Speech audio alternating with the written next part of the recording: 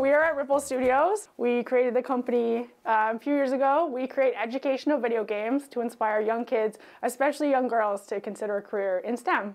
And they're doing that by creating video games and workshops that put girls right inside science and tech-based adventures. Kids get to learn more about the principles of flights and also get to design their own planes and travel to different missions all around Canada. The two co-founders of Ripple Studios know firsthand the lack of female representation in STEM careers. We met at Ryerson University while we were on an engineering design team. We were two of the only girls on the team, and we saw firsthand what lack of female representation looks like. I'm working on creating a base character that we can start creating animations. I think it's really important that young girls are inspired to consider careers in STEM. I think this game allows for a way to represent yourself in a world of STEM and engineering. Makes it exciting. Makes it really exciting and makes it fun to learn. And making the subjects fun is the main focus.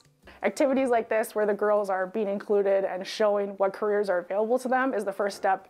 And the role models is the second step into getting them into these careers. To see all of the workshops that will be available throughout March break and into the summer, you can go to our website, CITYNEWS.CA/extras. In North York, Audra Brown, City News.